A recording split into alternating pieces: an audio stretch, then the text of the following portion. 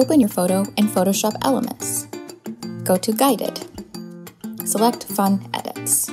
Then click Peek Through Overlay. Take a look at all the realistic overlay options and find the one that fits your scene best. Select an overlay to add it to the corner of your pic. So easy! Let's add one more. Now, let's adjust the overlays to better fit the scene. We can change the scale and reposition the overlays by selecting and dragging the corners. Make sure you click the green check mark once you have the perfect placement.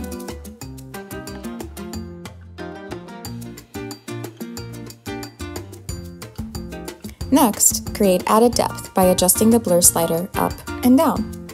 You can even adjust the hue and saturation so the colors look just right. How cool!